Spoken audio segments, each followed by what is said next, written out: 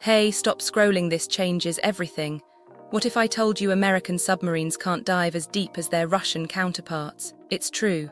Decades of intense rivalry during the Cold War drove each nation down distinct paths. Most US submarines are built with steel hulls. Steel is strong, reliable, and easy to work with. But there's a limit. Think of it like this. Steel is a sturdy shield, but pressure finds a way. Virginia-class subs typically operate at 800 to 1,000 feet. Russia went another way using titanium.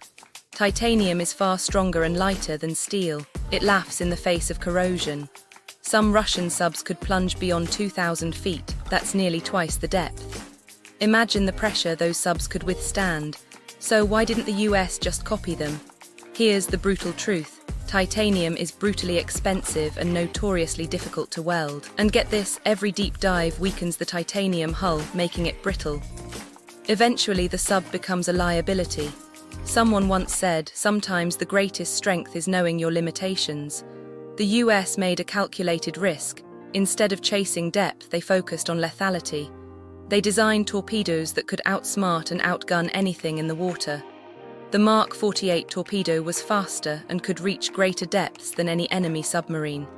Today, Russia still has a few of those ultra-deep divers, but many are gone.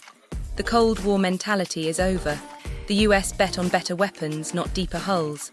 And sometimes the smartest move isn't the flashiest one. This matters because it shows how necessity drives innovation.